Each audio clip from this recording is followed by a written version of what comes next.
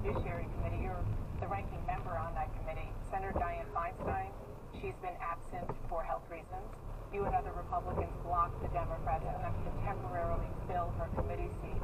If she resigns, isn't just absent, but actually resigns from the Senate, will you allow this committee seat to be filled?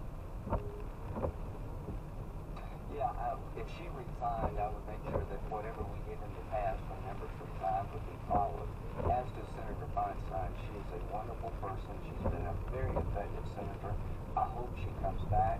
We had Mark Burke out for 4 months. No Republican asked that his seat be temporarily filled.